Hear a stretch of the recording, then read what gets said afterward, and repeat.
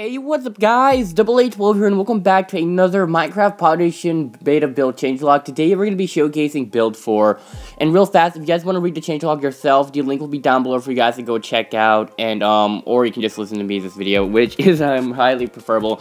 Anyways, if this video will help you out in any way, shape, or form, please drop a like or a rating, is any type of rating is appreciated.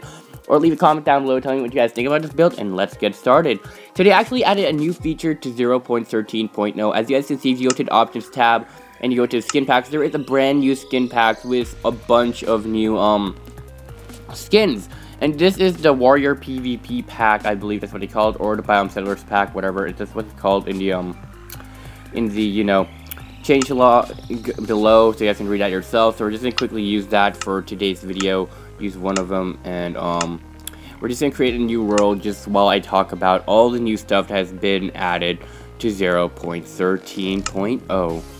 So real fast guys, I'm gonna read the tweaks down below for you guys to go you know, read and check out. So the block lag should be significantly reduced, so that means the game should feel a lot less laggy, which is hopefully the case here. As you can see, I have a pretty high render distance. And you can see a lot of stuff everywhere, so that's pretty good. They updated the textures of all doors, so all the doors should be looking a lot more like they should, I believe. I don't know, that could be what it means. And even more gas and slime spawning, so that should be fixed as well. As for the bug fixes below, they localized the new button. Tripwire outputs when broken with anything other than shears. Skeletons now burn during the daytimes. Apples shouldn't be poisonous. Minecarts placed on a powered rail next to an OPEC block now move into the right direction, and detector rails not set correctly, saving their on and off state, have been fixed.